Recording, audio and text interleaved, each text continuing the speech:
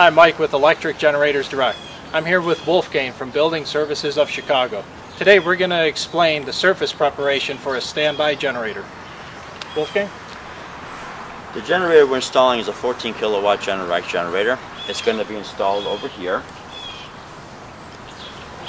The requirements for installing a generator are the surface preparation and the distances you have from combustible and other surfaces.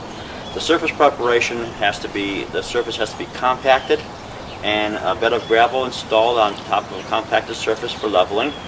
And then it's optional to install a concrete pad on top of that or put the generator directly on the gravel. That's optional. The distance from the back of the generator is required by the manufacturer and National Fire Code is 18 inches from any surface. And on either side of the generator we have to have 3 feet. There cannot be anything installed above the generator for 60 inches. We're going to be measuring off the wall 36 inches or 3 feet for the generator, and then from this fence out 18 inches to spot our generator location. And then we will begin the surface prep.